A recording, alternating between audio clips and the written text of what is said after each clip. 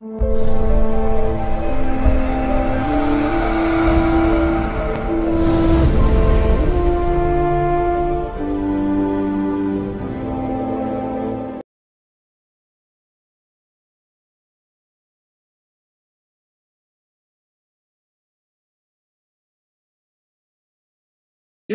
Rahu sits, it will get activated in the 30th year.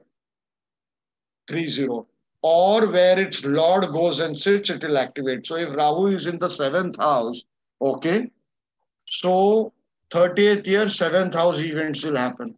If the Lord goes and sits in the 11th house, so even I repeat, even 11th house events will happen.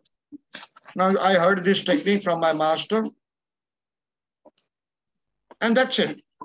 There were 5 people with me, all of them did not test it, and they left it. They never utilized it. They forgot about it.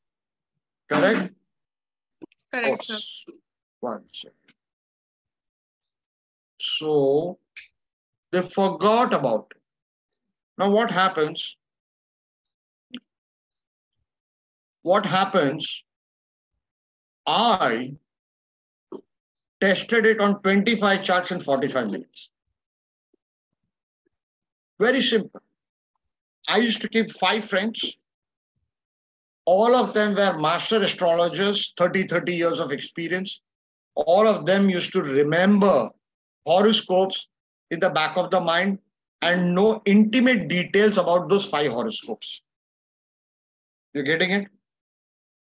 Means full life story. They were their relatives, family members, or whatever.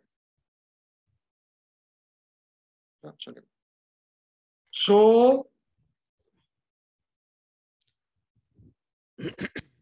I used to at that time drive from Worli to Ghatkopar at my house in the night time.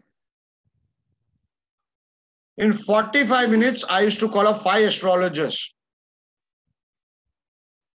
I used to say, where is this person's Rahu sitting? They'll say 8th house. Okay. Did any death happen? Did any chronic disease happen in the 30th year? He said, yes. It was 30.5.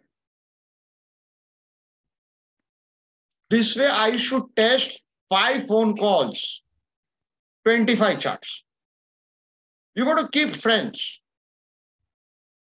If you want to master astrology, you got to keep only 5 friends who know the horoscope or their database of horoscope, you know.